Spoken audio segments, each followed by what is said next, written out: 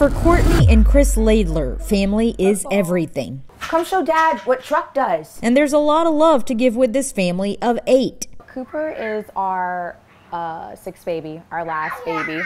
The Leodler's crew grew by 1 during the pandemic. We had him on the day of the shutdown during the pandemic, and he was born 6 weeks early. He's been our baby that we got to spend the most time with because of being home from COVID. Cooper kept this family on their toes during the lockdown, and this ball of curly-haired energy has been a fighter from day 1. I don't remember noticing anything super different than our other kids, so we kind of just would say, well, you know, he'll catch up by the time he's 2, and we just kept saying that until he started to not respond to his name ever. We would scream it at him, we would try to say it funny, we would try all kinds of different ways to get his attention, and so initially we thought he was deaf.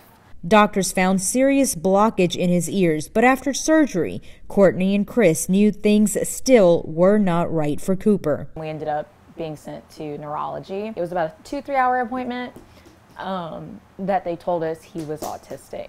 And I had to get them to repeat it a couple times because I almost just didn't, it was so shocking.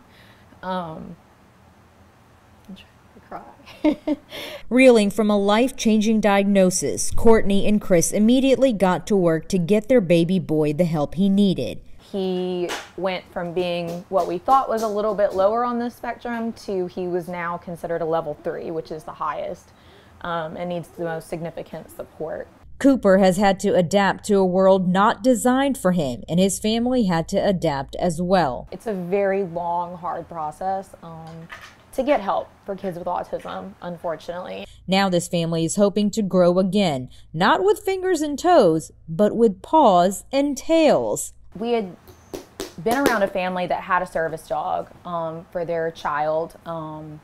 He has what is like autism. It's not exactly diagnosed the same, but just like it. And it's completely changed their life. The family applied for and was accepted through the 4 Paws organization, which helps those with disabilities by placing life-changing service dogs with them. The dogs just cost a lot. Tens of thousands of dollars. I think they can go upwards of $80,000 for a single dog. But thanks to volunteers and ankle donors, the Leodler family still needs $20,000 to get a service dog for Cooper, a steep financial burden for any family. We're very thankful for the donors that, you know, took that huge portion away from us to where we weren't responsible for that. And so now we just try our hardest to get the rest of it through a lot of fundraising, a lot of word of mouth. The fundraising has been a family affair, and they're not looking for a handout, but rather a paw up. It would be huge for our family. For Cooper, first and foremost, it would be huge for Cooper. His life would be so different. The dog basically works as a live weighted blanket, just a lot bigger and fluffier. It would just be absolutely life-changing for all of us. To be able to feel confident again, to take him places and not be scared that he's gonna run away from us.